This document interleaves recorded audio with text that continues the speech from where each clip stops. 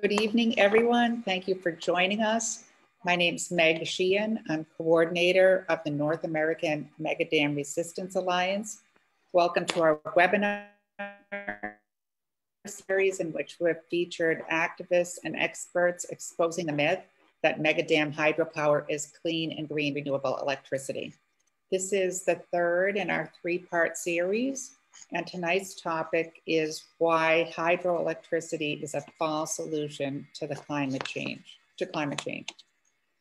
We'll be recording the webinar and it will be available on Facebook. We're live streaming on Facebook and we'll be sending out a link to the recorded Zoom webinar as soon as it's available. NAMRA's mission is to protect rivers and their communities by resisting megadams and their transmission corridors. We have three things that we work on: debunking the myth that Canadian hydropower is clean and renewable. We work on shutting down markets for dirty Canadian hydropower by stopping transmission corridors to the US. And we promote alternatives to fossil fuels and megadams, such as conservation and efficiency. Our current campaigns include the following. In Canada, we're working to oppose megadams. On the East Coast and Eastern Canada and Atlantic Canada, we're working with our allies on the Churchill, Moose-to-Sheepwood River, including the Grand River Keeper Labrador and the Labrador Land Protectors, to oppose Nalcor Energy's new Muskrat Falls Dam that is almost built and to raise awareness about the impacts of that. And we're working to oppose the proposed Gull Island Dam, which will be even bigger than Muskrat Falls on the Churchill River. In Central Canada, we're working with allies and hydro-impacted communities. In the Manitoba region, there's a new dam being built by Manitoba Hydro, the Kiesk Dam, and there are 10 more dams that are planned and recently announced. On the West Coast, we're working with allies who are opposing the Site C Dam in British Columbia, a massive disaster that you've probably heard about on some of our prior webinars. As far as transmission corridors and exporting this electricity to Canada, we have active campaigns in New York where we're opposing the Champlain Hudson Power Express with many, many allies, including climate justice groups, the Hudson River Keeper, and others. In Maine, we are opposing the New England Clean Energy Connect and also the CMP, called the CMP corridor, which will export Canadian hydropower to Boston via Maine. In Vermont, we're keeping an eye on the New England Clean Energy Connect, which is seen as an alternative to the Maine corridor. If that somehow is stopped in Maine, we believe that the energy companies will pivot over to Vermont and go with TDI Blackstone's New England Clean Energy Link to Boston.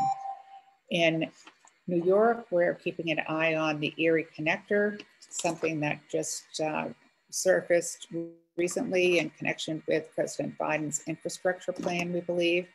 And in Eastern Canada, we're keeping an eye on the Atlantic Loop.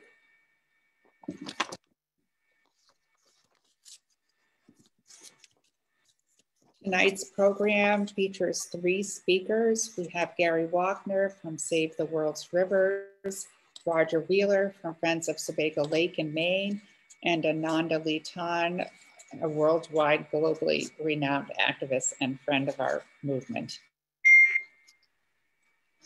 With no further ado, I'll turn it over to Gary.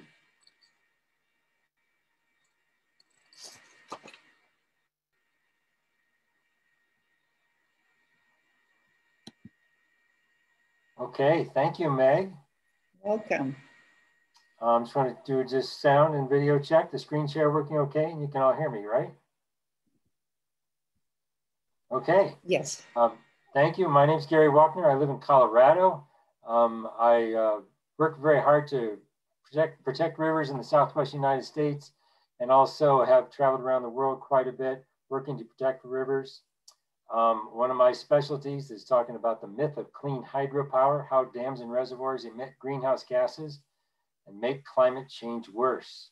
And this issue kind of got mainstreamed back in 2015, 2016, started seeing a lot of articles about it in the national press here in the United States and a little bit internationally. Here's one in the Washington Post that highlighted this issue. Dams create many problems, and we all know about these. Dams block rivers, they slow rivers, they almost always make water quality worse, they cause fish extinctions, they displace people and cause human rights violations. They're expensive, they sometimes make flooding worse, they exacerbate coastal flooding, beach erosion, and sea level rise. And in the tropical areas, they actually increase disease in humans.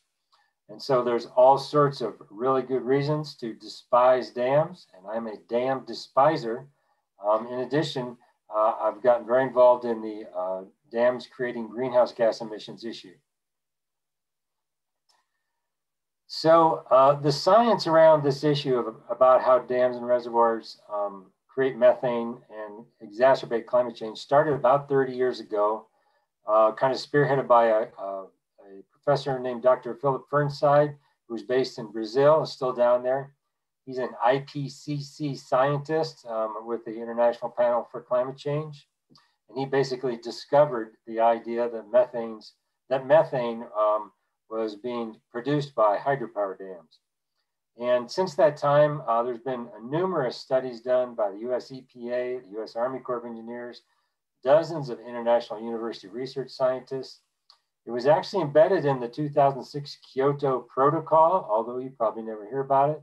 The IPCC scientists did that. And the US National Science Foundation has also done studies. I've written about it extensively. I used to write for EcoWatch quite a bit. And Climate Central down here in the left-hand corner had articles about it too. There are really two main ways that dams create greenhouse gas emissions. And the first one is deforestation. As we know, forests sequester carbon. And there have been estimates that millions of acres of forests have been cleared around the world for hydropower plants. These forests do not regrow and are flooded. In just one study in Brazil, a very recent study, 2 hydropower plants were estimated to cause 90,000 acres of deforestation. So all the carbon that's sequestered in these forests is gone, and the forests never regrow, and it's a consequential increase in greenhouse gas emissions and the ability for forests to sequester carbon. The second one is a little more in the weeds, and I'll just kind of go through this slide a little bit slowly. And this is really kind of the big issue where the rubber hits the road. Dams and reservoirs create greenhouse gas emissions. They also create methane and carbon dioxide. And so what really happens here is that reservoirs have organic matter flowing into them. And when organic matter decomposes underwater, it's called anaerobic decomposition.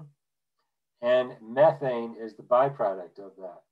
And so whenever sediment runs into a reservoir that has organic matter into it, decaying plant matter, for example, leaves, you see dramatically more leaf litter in reservoirs than you would in a normal healthy stream. And one of the biggest reasons why they create methane and you get this decomposition is that reservoirs go up and down, of course, through the hydropower ramping cycle. Often that's very seasonal. And so when the water goes down, an entire ring of a reservoir will grow plants on it. Sometimes they'll grow significant vegetation. And then when the reservoir is raised back up, all that vegetation is drowned, and it causes all this vegetation and organic matter to decompose anaerobically, and it releases methane. So it's a significant contributor to methane, to climate change. And I'll get into some of the examples in the next slide of how some reservoirs are worse than others. So there's a lot of words here, but the bigger the dam and reservoir, the more methane and carbon dioxide it creates. When the weather is warmer and wetter, you also get an increase in GHG emissions. The initial flooding of the landscape, if it involves a large area where the vegetation is flooded, that causes increased GHG emissions. The more vegetation and sediment that runs off into a reservoir, if a reservoir goes up and down a lot on a season or a hydropower ramping cycle, it creates more methane emissions. Newer reservoirs create more than older ones. If a reservoir is near an agricultural area, which this happens a lot, especially here in the United States, where fertilizer-heavy water and erosion is flowing into the reservoir, that feeds the biological cycle, which makes methane created more. And where any kind of heavy nutrient load is pouring into a reservoir, including from direct human waste, stormwater runoff, or wastewater treatment plants. Big, flat, warm reservoirs in tropical countries are the worst. But if you're in Canada, just wait. It's not good in some places there either. So there's thousands of hydropower dams under construction across the planet and tens of thousands planned.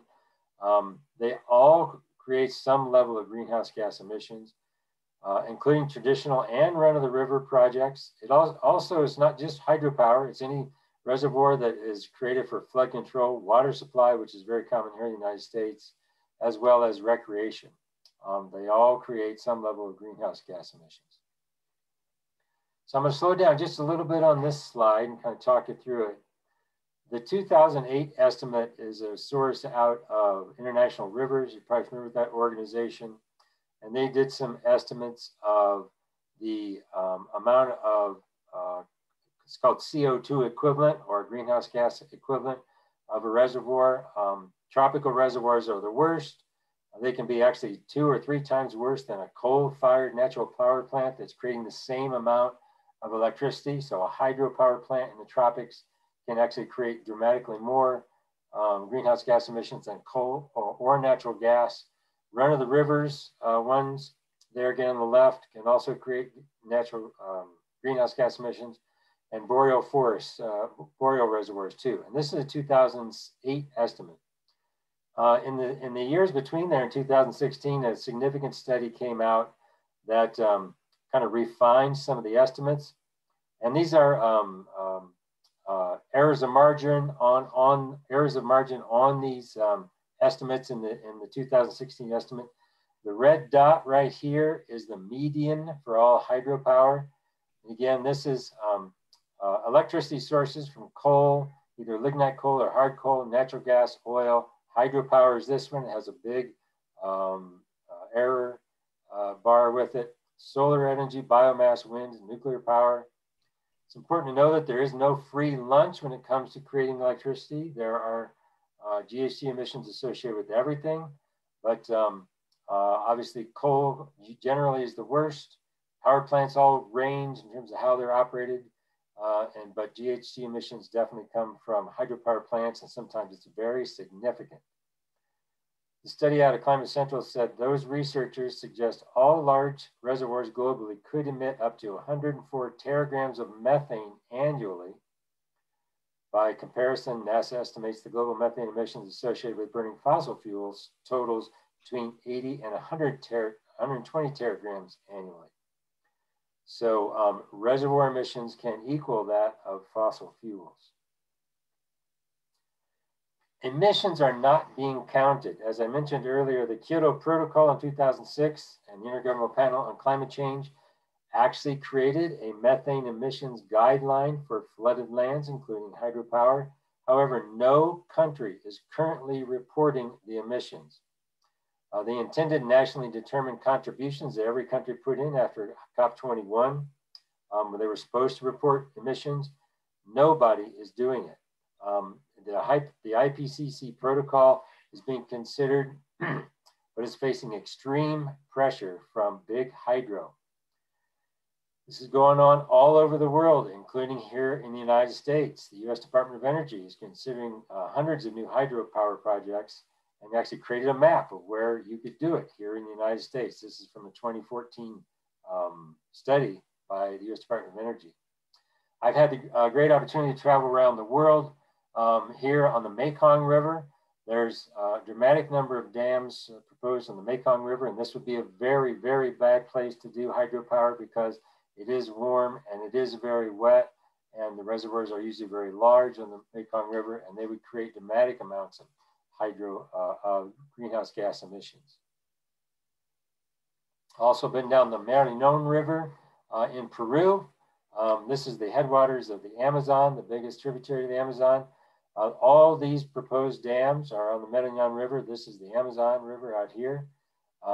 When you're up in the colder, higher elevation sections, the greenhouse gas emissions wouldn't be as bad, but when you get down into the jungle area and close to the Amazon, you would definitely get extraordinary greenhouse gas emissions. So there was a study came out, as I mentioned, in 2016, and it actually did estimates, and I'll get to the estimates for Canada here in a minute, of hydropower and reservoir dams all over the world, including on the Colorado River, which is a place I do some work. Again, this is the same graph we saw a few minutes ago. Here's the median for all hydropower. This is actually Glen Canyon Dam and Lake Powell on the Colorado River.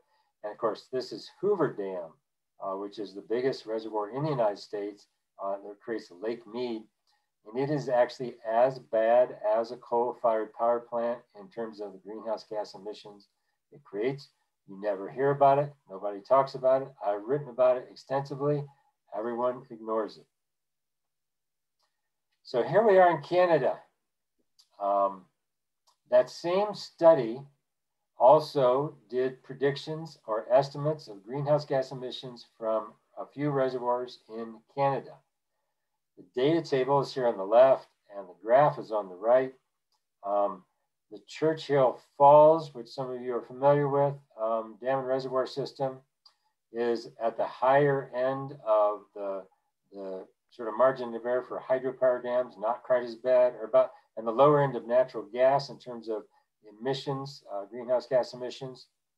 And then of course the big one is the biggest reservoir in Quebec, Canyon-Pisco. Did I say that right? Close, Canyon-Pisco Reservoir, which is actually about double the greenhouse gas emissions of a coal-fired burning power plant that puts out the same amount of electricity. So again, this is a huge body of water. As you know, it's the biggest body of fresh water in Quebec, and it is a dramatic emitter of greenhouse gas emissions, especially methane. This is the table out of a study by Professor Bradford Hager at Massachusetts Institute of Technology, and he synthesized this 2016 study and several other studies and created, we're looking at this column in the table right here. So if you know some of these reservoir and hydropower complexes, here's the Canyon-Pisco down here at the bottom. Here's Churchill Falls up here at 436 in terms of its CO2 equivalent. So even reservoirs in northerly climates can have dramatic greenhouse gas emissions. And I'll kind of go through these a little quicker. 5 things you can do to fight the myth of clean hydro and protect rivers. Number 1 is address the greenwashing by the hydropower industry. Allegations of what Hydro-Quebec do are dramatic. They put out their own sort of fake science. They also are known to have, climate scientists have told me, improper relationship with the Intergovernmental Panel on Climate Change, influencing the research there and the study that comes out. So, you know, dealing with the greenwashing of the hydro industry, of course, is big. It also happens at elected and governmental levels, happens by the big banks. It happens by environmental groups. On the right, you'll see the Nature Conservancy, unfortunately, is one of the greenwashing organizations that promotes hydropower. And there are others too, including the World Wildlife Fund are probably the 2 biggest. I sometimes speak out against them. I think we have to do that. And also support and encourage efforts to calculate and count emissions. You know, in my local watershed in Fort Collins, Colorado, the Platte River Power Authority it gets electricity from Glen Canyon Dam, and they say point blank, it's emissions-free resource. That is what I call false information. It is not emissions free. So you got to put pressure on all of these agencies and power producers to calculate and count the emissions. Also, alternatives. Again, there's no free lunch when it comes to electricity generation. Solar power is probably one of the better, although it has problems too in terms of batteries and lithium mining and whatnot, but it tends to be better. It's also getting cheaper, faster than anything. So promoting alternatives is a great idea. And then support organizations and colleagues who are fighting dams across the planet. International Rivers does good work. Bankwatch does good work. In Eastern Europe, there's an organization called balkanrivers.net. They good work. We've launched a program called SaveTheWorldRivers.org. Of course, NAMRA does good work, Dam Watch International, and some of the Mekong River groups do good work. And I'm going to just make a picture. And this is my last slide. I encourage people to get online, especially on Twitter. Twitter hasn't yet restricted who sees your content. So I encourage people to get on Twitter, share work, share successes, share problems, so that we can connect across the planet. Use the hashtags, the damn truth and dirty hydro, so we can all look at the same hashtags and see what everyone's doing. That's the end of my presentation. I've greatly enjoyed talking to you all. I'm gonna turn it back over to Meg. Great, thanks so much, Gary. Really exciting, and thanks for that synthesis of all that information. Our next speaker is Roger Wheeler. Okay. Let's see, better go to the top here. Okay. There. Hi, everybody. Thanks for joining us. First of all, I want to thank the late oceanographer Hans Noy and the book Blue Deserts by Steve Kasperzak for teaching us how these mega dams are hoarding life-sustaining spring runoffs, and they're warming our regional climates and even global climates, and they're doing great damage to the marine fisheries. Hans Noy's 1964 Gulf of St. Lawrence unpublished study is the foundation of how Blue Deserts exposes to what degree mega dams rob the ocean of, of the energy by hoarding the spring freshet. They release climate changing heat pollution, and they devastate marine fisheries. This is a cover of this 1970 abbreviated version. It's kind of eyebrow raising that the version, this abbreviated version of Noy's 64 unpublished study was quietly released after Manicouagan River's Manic 5 Dam was completed. Let's see. We'll go back to, here's a aerial of where the study took place. It was a study of the flow of fresh water and the salt water in the Gulf of St. Lawrence. And it had never been done before. And they were really looking at how ice formed in the Gulf of St. Lawrence, and sort of this data was collected kind of by accident as a sideline to the ice study. But you can see where the Manicouagan River estuary is, and the white circle there is the Manic 5 Reservoir now, which is flooded by the dam, one of the larger reservoirs in the world.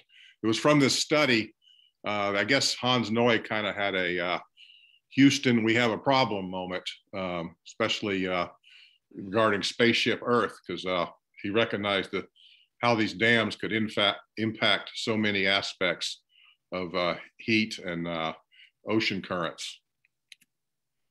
Just to get you a visual of the size, this is the Manic 5 Manicouagan River Dam. It's one of the largest arch dams in the world. You can see on the right, the reservoir is a filled in huge meteor crater. And bottom left is an old photo of the free flowing Manicouagan River. It wasn't the largest river, but for the dams, in about a few days, water could flow from the mountains to the Gulf, all the way to the Gulf of St. Lawrence. But now, thanks to cascading mega dams, the water takes about 8 years to fully circulate down the same distance. The thermal regime and the chemistry of the fresh water entering the Gulf of St. Lawrence are greatly altered by this stagnation, as they are all in all mega dam reservoirs. Just so you have a comparison of flow here, Niagara Falls, picture about 1931, has an average annual flow of 85,000 cubic feet per second. That's a good sized river there. So just keep that in mind when I compare it to other flows. This graph by Hans Noy gives us a comparison of the natural spring pulse that used to exist on the Manicouagan versus the regulated flow. You can see that the spring pulse there peaks in May. It's about equal to 1.5 times the Niagara Falls average flow. Notice the dark solid line, that's the regulated flow now. Instead of almost no flow in the winter, most of the flow now occurs in the winter, and hardly any flow, a lot less flow occurs in the spring and into the summer. It's a huge change. Now, this is a map of the Gulf of St. Lawrence, the Laurentian Channel flowing out into the Atlantic Ocean. The blue arrows represent fresh water going out.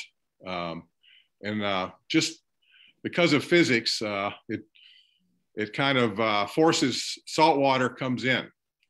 And you'll notice the fresh water continues on down the flow, the low salinity water, all the way to the Gulf of Maine and even to the mid-Atlantic bight off of Massachusetts. But you'll see that the red arrows representing salt water are bigger. Well, that's because the most important thing you can remember about this slide is that Noy calculated at Point St. Demoines 1 to 15 volume ratio of freshwater outflow to saltwater inflow. I mean, this is further up in the estuary there. That's a big difference. So the freshwater flow, the amount of it greatly affects or exponentially affects the volume of saltwater flow coming in. You'll notice the purple arrows, of course, are the Labrador Current, and it has a lot of low salinity water thanks to all the rivers, but it too, there's a lot of dams in James Bay and Hudson Bay, northern Quebec, Labrador, Newfoundland that affect the flow of the fresh water and the timing of the pulses. So this area is a focal point of freshwater flow, yet it's been very compromised by the changes made by the dams. So you take away from this what a salt wedge estuary two-way flow looks like. Here's a cross section at Point Demoines. That's just up from the Manicouagan River comes in. The blue is the fresh water. It's going a lot faster, but a whole lot more salt water is coming in. It's going slower, except when it hits underwater hills or obstructions and shallow water, it causes upwellings, and it brings nutrients to the surface, and it's a huge impact for the ecosystem. Now, keep in mind, the St. Lawrence River's regulated now, the Saguenay, and on the last presentation, there was a bunch of other rivers that mentioned that have been regulated in the St. Lawrence region. So this ratio doesn't exist, and certainly the ratio out by the Gaspé Current and where the Laurentian Channel does not exist anymore. Another sketch by Hans Noy. You have cascading megadams, and you see the large one there. The large block of red is the Manic 5 reservoir. The meteor crater. This dam is storing the equivalency of 27 Moosehead lakes. This water is heated all summer. It's then that and the other dams, it's released in the winter, taking all the heat with it. Plus, it's releasing heat to the atmosphere, and it doesn't seem to have much attention in the scientific community. This impacts the two-way flow ratio in the Gulf of Maine. So just remember that ratio and the two-way flow is an important concept to understand. Let's see. Oh, I'm not being able to move my screen. Is there a reason for that? Hello? Hey, Roger. Yeah. You just try to click in the middle and try to click back on, or try to use the arrow keys. There you Oh, go. okay. Okay. Let me see. Yeah, there it goes. In the sort of worldwide in the Arctic, there's been a gradual increase in these mega dams, but especially it occurred in the 3 decades around the 1970 to the 1990s. Was a let's say a mega building of them. But you notice in the 1990s, it's when everything bad started to happen. The accelerated permafrost problems, the accelerating the sea ice melting, the climate, these hot spots occurred, especially in the northern regions of the Earth. And of course, in the 1990s, the fisheries went belly up, especially in the North Atlantic. So we want to see some big reservoirs. We can go to Russia. These are most of them are in central Russia. The Koma, of course, is in the eastern edge. Each of these Russian dams produce about 8 to 10 times the megawatts of all the hydro dams in Maine combined. There's a lot of storage here of spring freshets. There's a lot of heat being generated in the atmosphere and downriver. In fact, these dams don't work unless you have heat. In 40 below zero, you've got to have warmed water from huge reservoirs, from these huge heat sinks. You look at the Yenisei, the Ob, 2 Mississippi-sized rivers flowing into the Kara Sea of the Arctic Ocean. There's a lot of mega dams on these rivers. The pulse energy, in the conservative estimate now, and the volume of 26 to 38 Niagara Falls are lost in the spring freshet coming into the Kara Sea. Of course, they're stored and then dumped in the winter, as never happened in geologic history when the Arctic's been formed. Has anyone ever noticed anything wrong? Well, in Miami Herald in 1975, there was an article about that. Basically what it said is these dams were created inland oceans, which accounted for more humidity, more rain, less seasonal fluctuation in temperature, and more frequent change in the weather. The Brass Dam and others like it along the Angara have warmed up central Siberia by at least 10 degrees in the past 10 years. Said the Siberians are getting concerned about this. One official of a Siberian city, I've talked to a reporter who wrote one of these stories, said they never used names because they didn't want these people to end up in a gulag. But this official said, we used to have winter temperatures as low as minus 67 degrees here. Now it's a rare day on which the thermometer drops to 40 below zero. And this happened rapidly right after the dams were built. There was, going back to the marine fisheries, because that's one of the points I wanted to make. There were a lot of warnings about it, and Hans Noy led the warnings. He was a proponent that stagnant sea is the most polluting condition of nature, and he was worried about the fish. One statement he made really strikes me. It is therefore not unreasonable to presume that large-scale changes have already been inflicted on the marine life of the Atlantic region of Canada and may even have adversely affected the fish stocks of the entire Western North Atlantic. This was in 1976. in the late Michael Rosengert, a leading Russian expert who became a United States citizen, he had to leave or he would have been thrown in the gulag, sort of explained, what was happening, these dams were doing.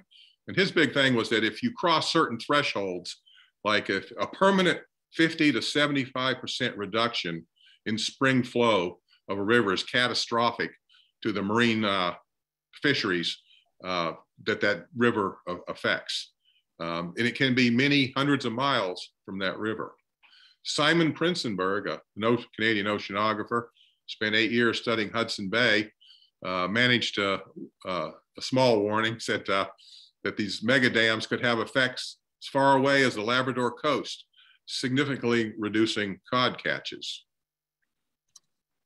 Now, mega dams are the enemy of marine diatoms. Diatoms are the most important foundation of the marine food chain and are one of nature's most powerful biological cooling mechanisms for global climate. Their shells are heavy, they're made of silica, and they sink to the bottom, and a good percentage is permanently sequestered in the ocean bottom. It's bye-bye to the carbon and the carbon dioxide. Dams and flow regulation have diminished diatom populations by disrupting the volume and timing of the delivery of nutrients, alter the coastal water temperature and salinity. They dampen upwelling current energy and reduce mixing of surface layers, which result in increased stratification. And diatoms do not like stratification. They thrive in mixed, nutrient-rich oceans. Non-diatom phytoplankton dominate when ocean layers are stratified. A NASA study says that diatom populations in a 14-year period since 1998 have been falling 1% per year. Surprise, surprise. Many species of the marine ecosystem have for millennia adapted their feeding, reproductive, and larval growth cycles to that annual strong spring freshet flow pulse. The extermination of this spring freshet by these mega dams and the flow regulation has been ignored in the discussion about the cause of the present demise of the marine fishery. One copepod, Calanus finmarchicus, is extremely important in the Northwest Atlantic here, and a lot of species, depend on it.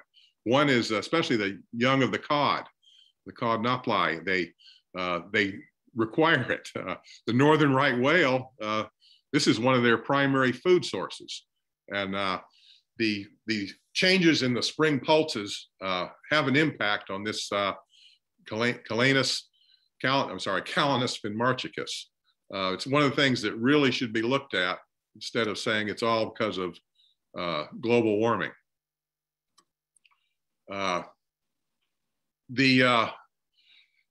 These graphs of cod here, the east coast of Newfoundland, the Gulf of St. Lawrence, and the Gulf of Maine are all shown here. The cod populations all crashed in a short time frame after 1990. Well, just as Hans Noy was explaining it would happen. You can have all the moratoriums on fishing, but it doesn't do any good if you have these mega dams with their flow regulation starving and the fishery, and also changing their what they've adapted to for their reproductive cycles. So I like to, hydropower, clean and renewable. Well, in summary, you look at what it's done. Well, you can judge for yourself. Like I say, it's flatlined the spring flood pulse. It's exterminated the natural seasonal hydrological cycle order. It's generated heat pollution, caused climate change. It's reduced nutrient delivering coastal upwelling energy. It's altered the critical timing of nutrient flow. It's reduced the competitive advantage of diatom phytoplankton. It's eliminated natural cooling mechanisms that help maintain dynamic climate equilibrium. It's reduced spring freshet forces and weakened Arctic and Atlantic Ocean currents. It's reduced Arctic sea ice with its heat pollution. That's accelerated the melting of the polar ice cap, which is causing accelerated sea level rise, which is further stressing or will stress social and economic world order. Doesn't sound like you take what's happening upriver, we just in the last presentation, for those things, and you add what's happening out downriver. It's a slam dunk that these mega dams are not clean and renewable. And I just posted some websites and where you can get more information here and references and stuff. So that about does it. I hope I didn't go over too much. Thank you. Thank you so much, Roger. That was extremely informative, lots of science, and I highly recommend reading the book. It's very readable, and it has lots of great talking points in it for spreading the message, as Gary suggested we do. And so our next speaker, Ananda Litan, will talk about efforts to get out the word that hydropower, hydroelectricity, is one of the false solutions to the climate crisis. So I'll turn it over to Ananda. Thanks, Meg, and much thanks to Gary and Roger for really elaborately laying out why hydropower can never constitute a real renewable energy source, and reasons why we should be really fighting all the greenwashing that's happening across around the world currently, ways in which the hydropower industry is seeking subsidies and financing, positing itself as a renewable energy source. Before I get into what I've been asked to speak about, which is a new publication called Hoodwinked in the Hothouse, which is basically a popular education zine written by over 24 different organizations collaborated on this over the last 8 months to help us fight a variety of false solutions.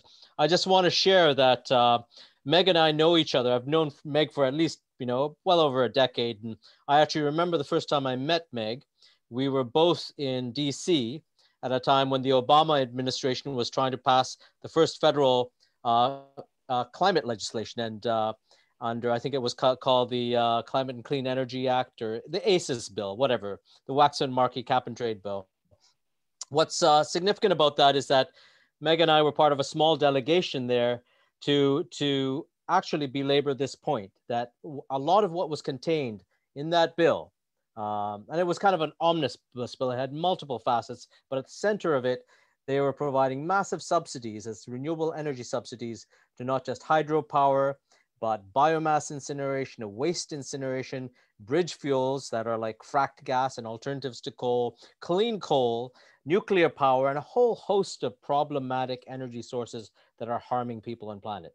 So we were part of a small delegation there, not only to let senators and Congress people know that these were not real renewable energy sources, and that these were energy sources that were already getting loads, billions of dollars of subsidies, that by further subsidizing them through this legislation, they would be creating basically barriers to the advancement of any clean energy future that we could envision, or any real meaningful effort to tackle climate change. What's more egregious is actually, once we dug into the details and found out the various ways that the bill really propped up the subsidies. And I wanted to kind of leave it there to say that I really appreciate you all hosting this this webinar, because if there's one thing we could do, even in terms of the future state of the planet, in terms of tackling the climate crisis, I think we could all look at how we could advance and expand our efforts to really tackle these climate false solutions that are being advanced, that are really being not only seek to disrupt the waterways and the function of water in the broader ecological cycle in all the ways that Roger laid out, but also really make it impossible for future generations to really survive the various shocks and slides, the storms, the floods, the fires, the droughts, the economic impacts of this global ecological crises. And so back to this Hoodwinked in the Hothouse. This was actually came about around the same time that Meg and I met, because a number of, for the last 2 decades, there have been a number of activists who have been railing against these false solutions. And these are primarily been people on the front lines of the impacts: indigenous communities, rural communities, poor communities, Black, brown, and migrant communities that have been the first and most hit by the impacts of these false solutions, whether it was on the front end of uranium mining to supply the nuclear power industry, or on the tail end of that cradle to grave cycle, where the nuclear waste, radioactive waste is being dumped in a lot of these people's backyards. They've been on the front end of a lot of the land that has been stolen from indigenous nations to clear and turn into massive hydro projects. They've been at the front. They've been really at the front end, the communities first and most impacted by both fossil fuel extraction, but also then the various myriad of ways in which the fossil fuel, petrochemical, and other industries choose to dispose of their waste and deal with the externalized costs of their operations. Now, Hoodwinked in the Hothouse really was a reflection of the struggles of thousands of communities. We came together about 15 years ago. It was an organized grassroots network called Rising Tide North America that really brought us together to say, hey, let's unite a lot of these grassroots groups that don't have the funding, that don't have the voice at national platforms, and have to take on some of these big multinational environmental groups. Because the other thing I forgot to mention is when Meg and I were in DC, we discovered that a big hurdle for us was not just tackling these industries, but that there was a layer, a whole cadre of, and both my previous two panelists mentioned this, that there's a whole cadre of large international environmental NGOs that are actually promoting these as solutions, that are getting billions of dollars being paid out by what I call philanthrocapitalists like Jeff Bezos and Elon Musk and people who are claiming to be captains of industry and promoting these solutions to lawmakers, both internationally, but also at the UN. In fact, the scale of this problem is so big. I usually say these days about the Paris Accord. The Paris Accord is essentially a trade agreement that has been brokered and influenced by some of these large vested interests, all the, both the energy capitalists, but also philanthrocapitalists to carve out pathways or strategies for tackling climate change that do not actually look at the whole picture. So Hoodwinked in the Hothouse, this was the third edition. We put out the first edition, the second edition in 2009, in the lead up to the Copenhagen Climate Conference in 2009, where a lot of our grassroots forces rallied around this idea that we needed an alternative voice that really looked at real solutions, solutions led by communities and workers, not led by scientists in the pockets of industry, not led by philanthrocapitalists who think they can broker closed door deals with industry and government to come up with their very elite ideas around climate strategy, but communities first and most impacted, people whose voices need to be at every table where issues like climate change are being discussed. We just, after an 8-month collaboration, we produced this booklet. It covers everything from hydroelectricity, biomass, waste incineration. And just to point, even in some of the first slides, in terms of the energy mix, I'm sure Meg noticed this, that biomass was way down. In fact, biomass, it is now an established fact, produces 150, it's 150% more carbon intensive than coal.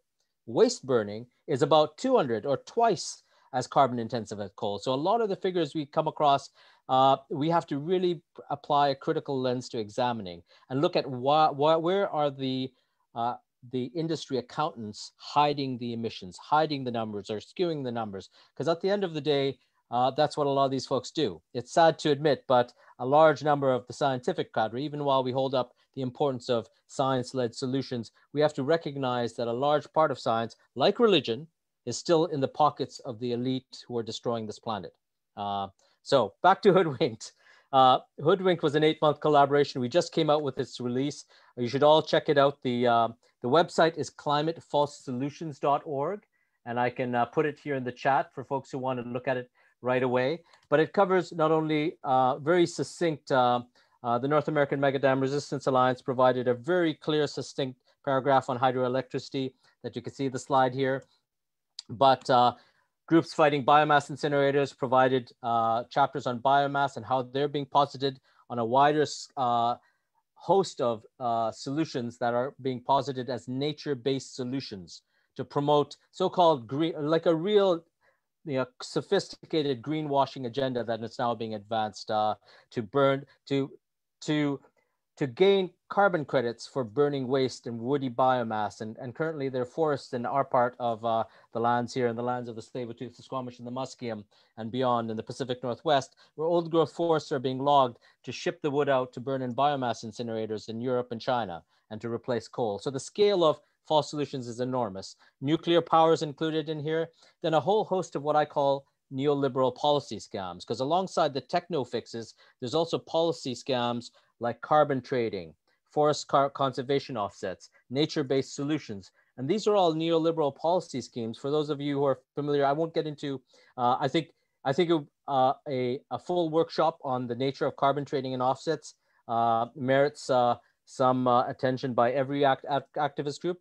But all I will say is that these are mechanisms that are created around the world, including at the UN. The first one was called the Clean Development Mechanism, developed under the Kyoto Protocol. But these are all policy mechanisms aimed to funnel money at what are declared renewable energy development pathways, but in fact are huge subsidies for these industries, both fossil fuel industries, but also these false solution sectors.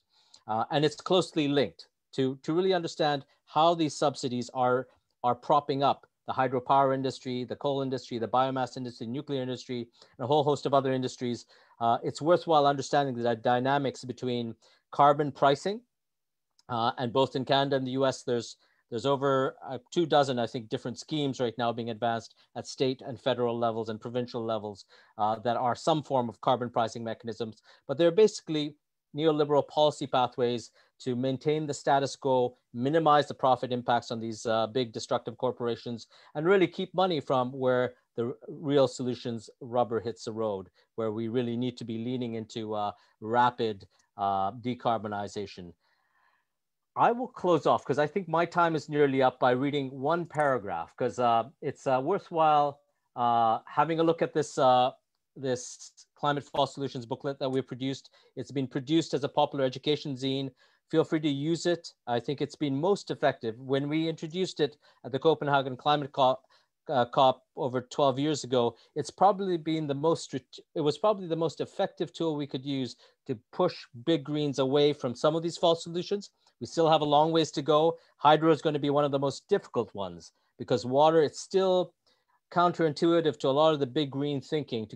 They have just kind of carte blanche put wind, water, solar all in the same bucket, as opposed to fossil fuels. And so a lot of what you all have highlighted as the reasons why hydro shouldn't be renewable are education points you should definitely press the big greens on, especially the ones that are conservation oriented. But furthermore, what we really need to do is question the assumptions amongst grassroots groups themselves, because even youth mobilizations like Extinction Rebellion and Sunrise and a lot of the direct action formations that I work with oftentimes get sold the bill of goods on these solutions. Net zero emissions, if there's one subsidy threat to hydroelectricity and all these false solutions, it's the premise that net zero emissions, that industry should be allowed to define their own strategic pathways. That's what net zero emissions is. Net zero emissions is essentially finding alternative pathways to actually reducing emissions at source. You can research it more. It's in this booklet. I'll close with the opening 2 paragraphs of Hoodwinked in the Hothouse. In the past decade, since the last edition of this booklet, we have seen a massive increase in activism to tackle the climate crisis. Indigenous peoples' resistance to destructive industrial projects, from stopping oil and gas pipelines to blocking megadams, has been on the rise worldwide. Young people have mobilized against the inaction of governments, and farmers have rallied to stop policies that favor polluting corporations. More than ever before, the center of gravity of the climate movement has shifted to a climate justice narrative, where we do not distinguish between the global war on biodiversity waged by corporate greed and the wars waged against the cultures, cosmologies, communities, and bodies of oppressed people worldwide. A climate justice framework does not reduce the climate crisis to a puzzle simply focused on counting carbon. This is an important point. Climate justice will never be achieved by what I call carbon reductionism. We have to expand the argument to all the points that Roger and Julian brought up. Grassroots community-led movements around the world look across the economy at the exploitation of land, labor, and living systems, at the erosion of seed, soil, and spirit, and seek to lift up real solutions around us every day, from indigenous traditional knowledge, food sovereignty, decommodification of land, healthcare and housing, to the abolition of the military-industrial complex, seeking to extract the last dregs of fossil fuels from Mother Earth. From just transition and energy democracy, where democratized, decentralized, detoxified, and decarbonized energy powers our lives, to transformative justice, where we respond to violence and trauma with compassion and healing, not policing, not punishment and prisons. I'll leave it there, because I think at the end of the day, if we are to fight and defeat the powers that are promoting hydroelectricity as a climate solution, we need to get in. We need to engage all those movements that are fighting police oppression, fighting racism, fighting the theft of indigenous lands, and fighting, the destruction of a Mother Earth as a whole. Thank you.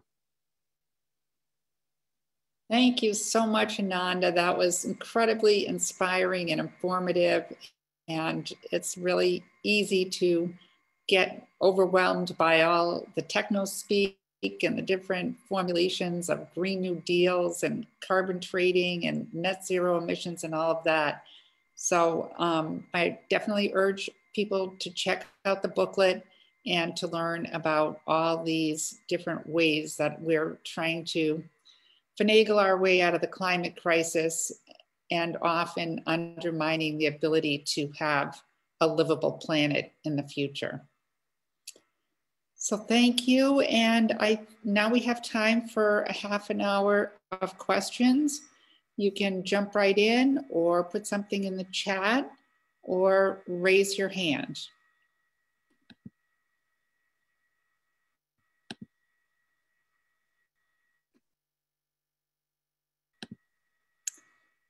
Questions? I see Catherine has raised her hand there.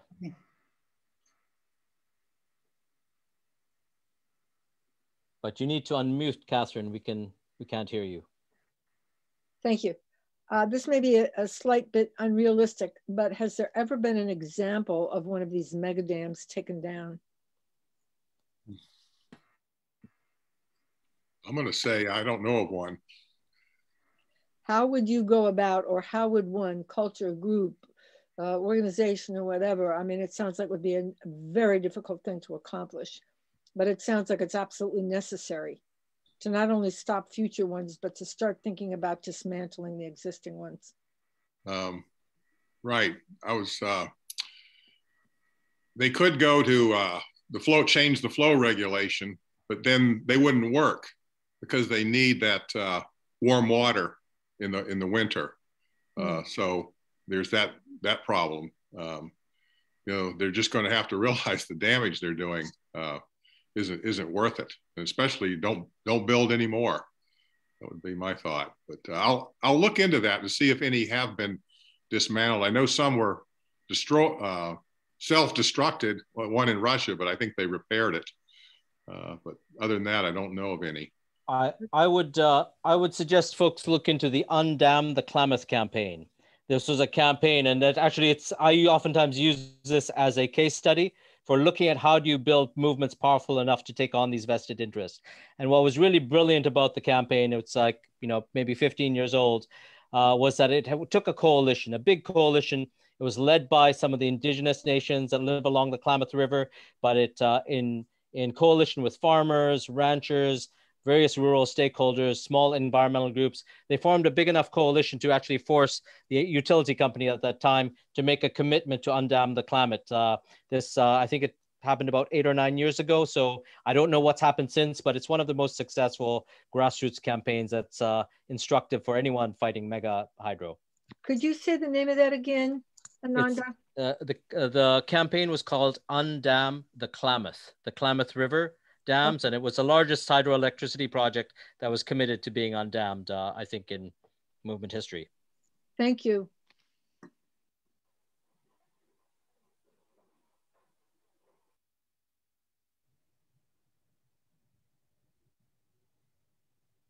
Yeah, I have a question. Sure. Can you hear me? I was Yes. waiting. Okay. Sure, go ahead. Yeah, there's a dam in Ethiopia that I think is interesting from the standpoint, or it's under construction for the geopolitical ramifications between Ethiopia and Egypt. And I'm wondering to what extent anybody's got a deeper understanding of what's going on there, because there's obviously the Egyptians are not real pleased about this mega dam going up. And the Ethiopians, of course, are intent on going ahead with it. Any thoughts on that? And whether that's unique or whether we're also seeing that same kind of potentially overwhelming strife in other places based around mega dams? I'll say a few things.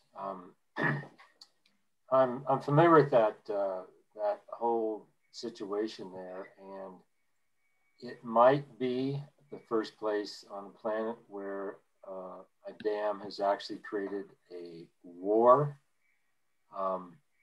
Egypt and Ethiopia are at complete a blockage of political negotiations. It's been going on for quite a while. I mean, the short version of the story is that, you know, the Nile River provides not just water, but also sustenance for the entire life of the country of Egypt. And Ethiopia is building a dam upstream that will completely change the flow in the Nile, including take some water out of it. And that isn't to say that either Egypt or Ethiopia is responsible for this, but it might be and Egypt has already like threatened war over the dam. And so it's a situation that, you know, it's been going on for about a year, really solid now, where Egypt has been threatening war. And Egypt has a real war machine, which, you know, Ethiopia has less of. So it's a fascinating geopolitical struggle on the Nile River there. Of course, the birthplace of civilization, you might say. And it might be the birthplace of the first big war on the planet around water and dams. Great, thank you. Anna has her hand up. Question is for Roger. So I was fascinating to hear your exposition on the Gulf of Lawrence and the impact on the estuary there with so many layered impacts. And it made me think of the Site C Dam and its impact many hundreds of miles downstream on the Peace Athabasca Delta, where it's not not so much saltwater estuary, but even before it gets there, it's the freshwater wetland that is quite large and is now in danger of being dried up because it's perched basins, it's higher up basins, and they rely on the spring freshet to get watered. And if they don't get watered, then the vegetation will die. So I'm wondering if anybody in your talk, you didn't necessarily mention any carbon accounting that may have been done on the Gulf of Lawrence due to the change in the absence of the spring freshet and the change in water levels. Are you aware of any carbon accounting for that type of impact where a wetland can be dried because of the absence of spring freshet? Well, I have read that it's not the Site C. What's the W.C. Bennett Dam? Is that the first big dam? Yeah. Just from that on the Peace River, I read this, that 50% of the winter flow in the Mackenzie is due to the releases of that dam, and maybe there's one other also. So they are losing some of the spring freshets. It's a long way from, you know, the Mackenzie outlet and maybe that area, but it certainly has an impact. No one's really talking about it. I know there's something about someplace in the Arctic, there's more rainfall now. And it seems like in Canada, is there the same or less? I seem to be different messaging about that. So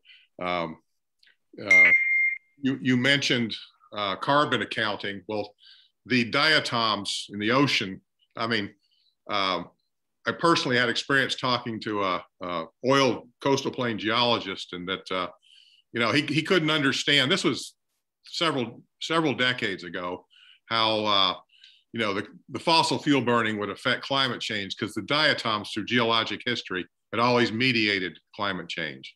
And so the only carbon counting experience I have is if you're messing with these diatoms that are about the only organism that permanently sequester carbon in the ocean depths and is buried for millions of years. Of course, it became oil, you know, later on, but that's the only, you know, how these things affect carbon accounting. But all the other stuff people talked about, you know, there's a huge shift in of course, methane and, you know, other forms of carbon being released. What do you call it? The CDOM, or, you know, the dissolved organic matter is apparently increasing. And I don't know, we're really working on that, trying to find if that has anything to do with these dams and all this stagnant water and anaerobic, you know, of all this stagnation is affecting this dissolved organic matter in the ocean, which is harming keeping the sun rays from going so far deep. And, you know, of course, you have less phytoplankton growth when you do that. So that's, we could spend a lot of time on this subject. Yeah, and I would like to make a quick comment. That's a really excellent question, because it brings up the issue of, like, what are the life cycle emissions of hydropower? And when you talk about life cycle emissions, you're talking about the whole process of the greenhouse gas emissions. Like when you build the dam, the dam lasts 50 years, 100 years, you deconstruct the dam, but also how many wetlands it dries up. For example, on the Colorado River in the Southwest United States, it used to have a delta. Colorado River has had 15 or 5 trillion gallons of water in it, roughly, per year. Every single drop has been drained out, and the entire Colorado River Delta no longer exists. It was 2 million acres of wetlands, and now it is a bone dry desert. I've been there. It's a fascinating phenomenon to see. But when wetlands, you know, dry up, they release carbon dioxide into the air, and so these are absolutely part of the life cycle emissions of hydropower and dams that you hardly ever hear talked about.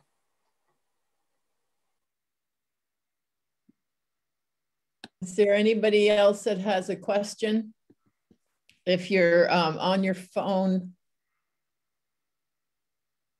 you can also put it in the chat, or you can unmute yourself. It looks like Mark has another question. Yes, I'd like to bring up Site C in northeastern British Columbia. I'm in BC. And we recently were interviewing an Order of Canada winner who really brought that to our attention, the enormous sum of money that's going into this dam. It's ballooned, it's up around $16 billion now. And what she pointed out was that we're going to be looking at a flooding 128 kilometers of really wonderful topsoil, basically. It's about 15 feet deep. It runs east to west. It gets 18 hours of sunshine a day during the summer. It's really hot. It'll grow just about anything. And I'm wondering about two things. One is the natural struggle between agricultural interests and mega dams, because that certainly seems to be, would seem to be a predictable outgrowth. And the second thing I'm interested in is whether there's a history of stopping a dam like this when it's been under construction for a number of years and billions have been spent. Because at least to me, it seems really like a very peculiar thing to be doing.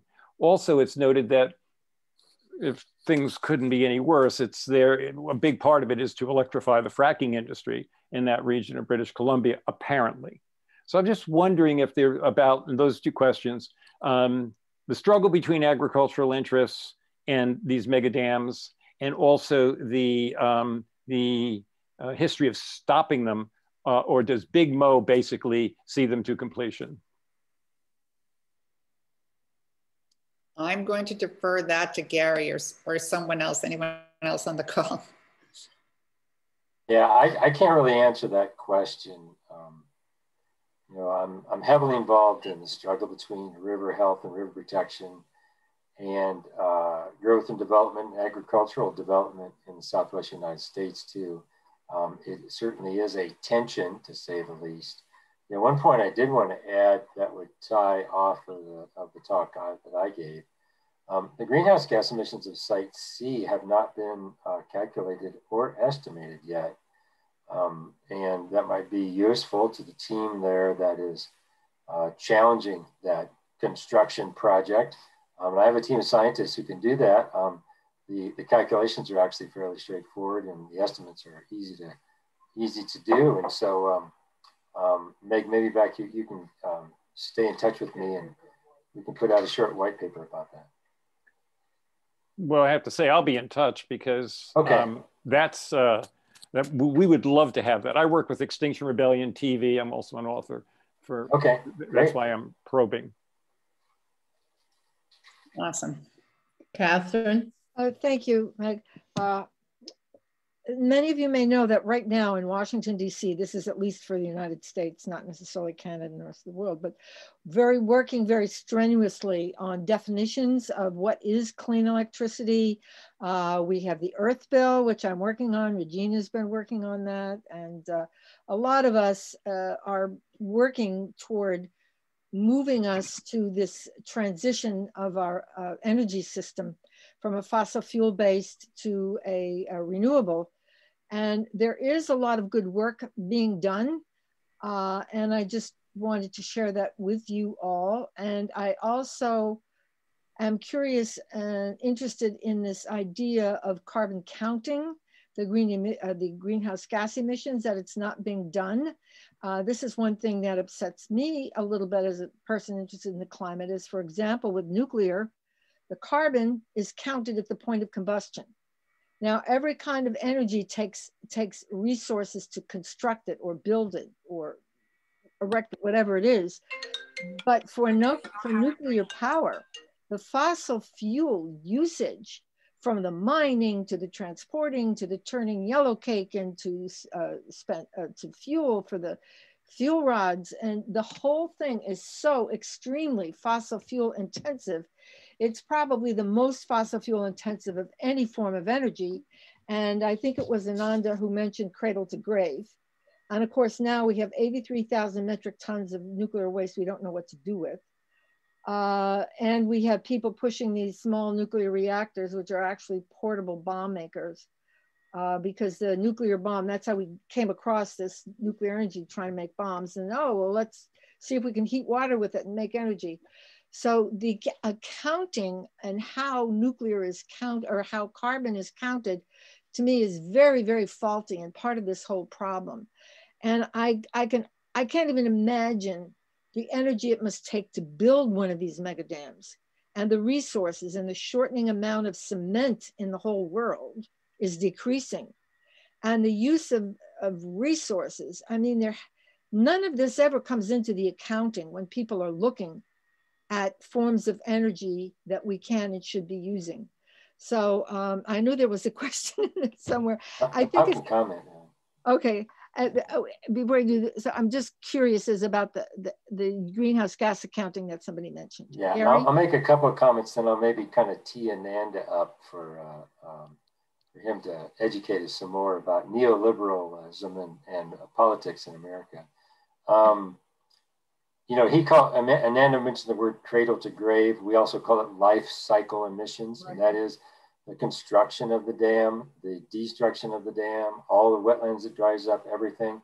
And, you know, these kinds of life cycle emissions need to be accounted for in every policy and in every proposed project. As an example, right now, and you mentioned the US Congress, the Democrats in the US House put together a bill called the Clean Futures Act. And it is pro hydropower. It calls hydropower, it redefines hydropower by the federal government as a renewable energy, and repeatedly talks about it. It has literally 0 emissions. Wow. Now, in really, really rare cases, a hydropower project might have 0 daily emissions, but they all have life cycle emissions due to the massive amount of construction. And so, you know, what you see, I mean, any kind of bill, and I don't mean to, you know, denigrate anybody who does lobbying at the federal level, but any kind of bill that actually gets to the level in the United States where it's in Congress, it usually is kind of what we call a neoliberal subsidy, train heading for the depot, and you know, usually it's just like shifting the subsidies around, and unfortunately, the big green environmental movement tends to be on that train, and it is not an actual climate solution, nor is it a path forward that is real and is going to reduce emissions. So I teed you up there, Nanda, if you want to give us some more education. I don't know about education, but what I would say, yes, I think you did tee me up well, because the way I describe neoliberalism when I talk to youth climate activists is that neoliberalism really is the ideology that markets will self-regulate. That if we let the corporations destroying this planet, make the right choices, they will figure out the sustainability equations themselves. And that's where the carbon accounting comes in, because the majority of carbon accounting that has been done over the past 2 decades at the IPCC has been carbon accounting to suit the intentions and goals of the corporations destroying the planet. There have been it's a lot of false accounting, and Meg knows this. When we fought the biomass incinerators, it was for over a dozen years. We had even civil society groups like the Union of Concerned Scientists supporting the biogenic carbon accounting that the biomass burning industries were putting forward as fact. We were just accepting that, oh, the industries must be reporting all the right stats, when they weren't. They were lying about their emissions. It took a lot of effort on the part of a whole network similar to yours to expose the fact that biomass burners produced almost twice the amount of carbon emissions per unit of electricity produced than coal. Waste produces almost 3 times as much when you burn it. So these are all false. We've had to fight that on fracking and LNG, and now you're going to have to fight it with hydro, because this is where, from what I can see, even with the clean electricity standards that are being, I was just on a call with some of the big greens the other day, right, and we're drawing the line in the sand. We're saying, as far as the environmental justice movement, as far as indigenous peoples movements and black and brown and poor people's movements, we're not going to sign off on any big green bill that promotes nuclear or biomass or hydroelectricity at this point in time. And we're kind of drawing the lines. And so I would suggest, really strategy wise, that you should consider 2 things. One, who do you need to build power with? Who are the allies you need to seek out to support you in your fights against big hydro? It's oftentimes the people fighting fracking and other false solutions, in the same landscape. Like here in BC, I think folks fighting CGL should be strategizing together with folks fighting Site C. I mean, we all know the NDP government's kind of let all of us down on multiple levels. That's one part of the equation. The other part of the equation is what are the low-hanging fruit in the big green arena? Whom should we name and shame amongst the big environmental organizations? Oftentimes our friends, like the Sierra Club, the Nature Conservancy, well, not the Nature Conservancy, but the Sierra Club, the Union of Concerned Scientists, people who we can hold accountable to come over to our side.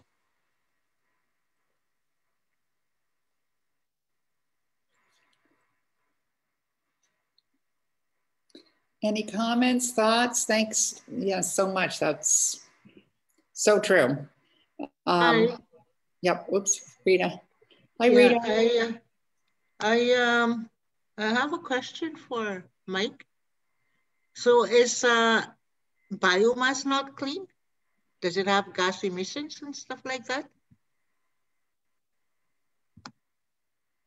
It produces about 50% more greenhouse gas emissions than the dirtiest coal power plants, in a nutshell. And there's if you want more information, I would suggest the Energy Justice Network has probably, a fairly comprehensive, all the research and data you need to to arm yourself to fight biomass proposals.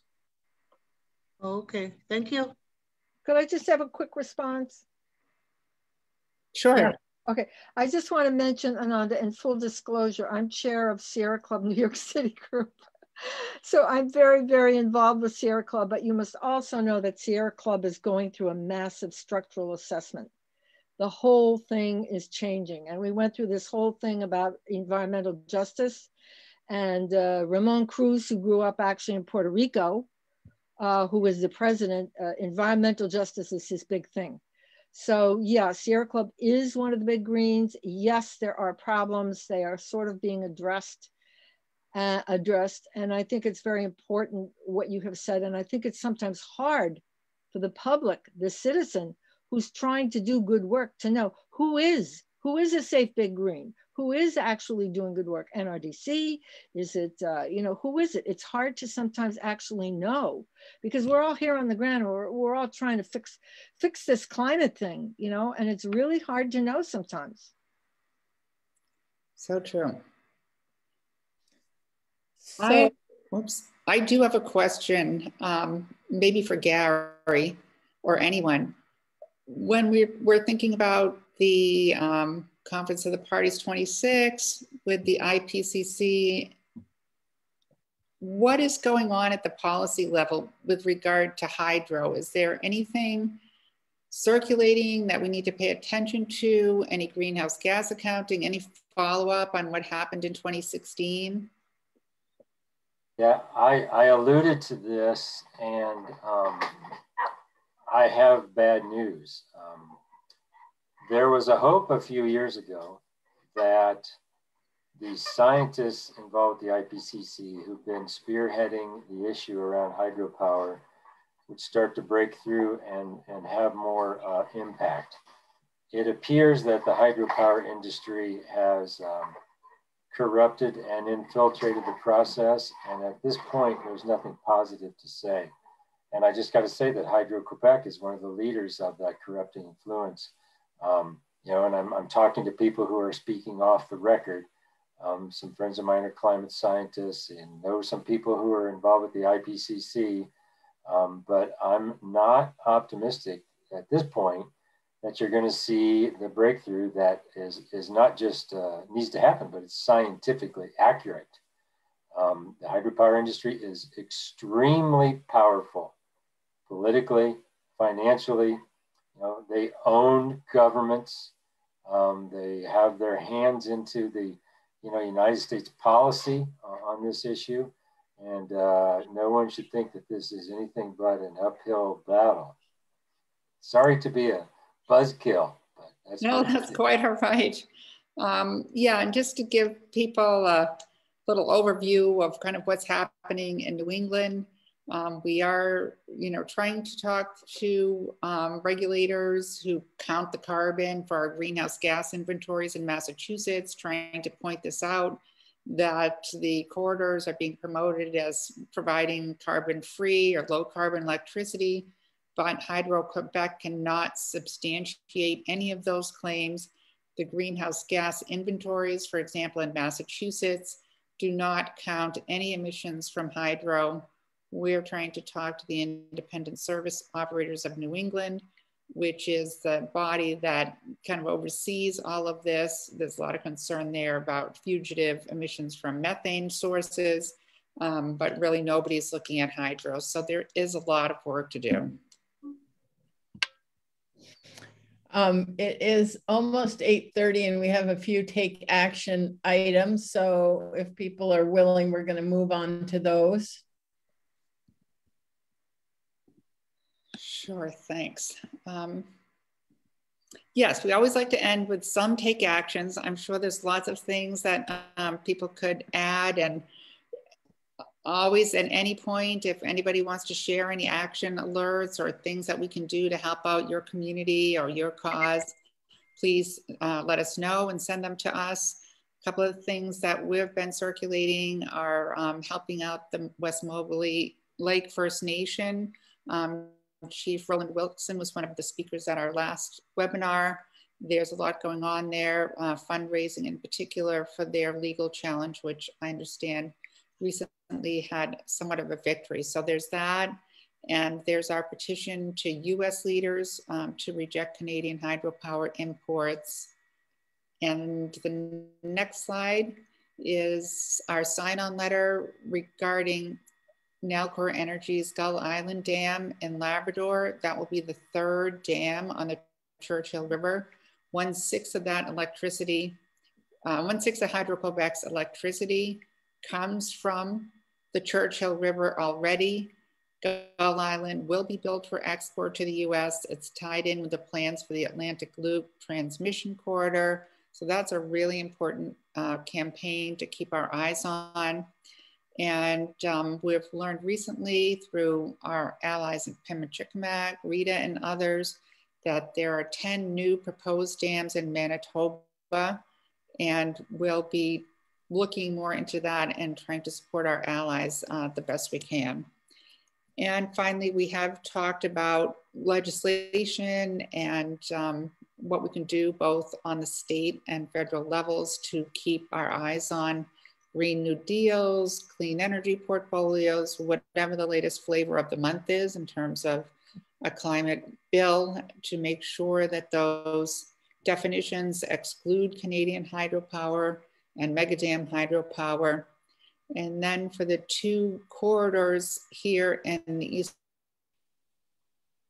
US that are requiring presidential permits to cross the border, that would be the corridor through Maine and Chippy in New York. They have already gotten their permits, but we can pressure Washington to revoke them. Those are our take actions for tonight. And the links are in the chat. Meg, can I say one more tiny thing? Sure. I want to take a second. Sure. Okay. Yes. I do want to say there are a few of us here on this call that we made a video, and Meg helped us. We made a video about the dangers of megadams, and we're hoping to send it to all the candidates here in New York City, including de Blasio, and he's the person who could sign a PPA for Chippy. We're trying to prevent that. So we made a video that we're sending out, an educational video. And we also put this through Sierra Club, we put a petition online to stop it. So Sierra Club is doing some good things, I must share with you. And some people here on this call have helped with that, including Meg and Gilbert. So I'm sorry, I just wanted to add that. No, thank you. We always want to take actions. That's what our alliance is all about, networking, connecting people, and building the grassroots movement, because we know the power's got to come from the bottom up. Thanks a lot, everyone. I did put links. Hi. I put links in the chat if anyone wants to quickly grab them.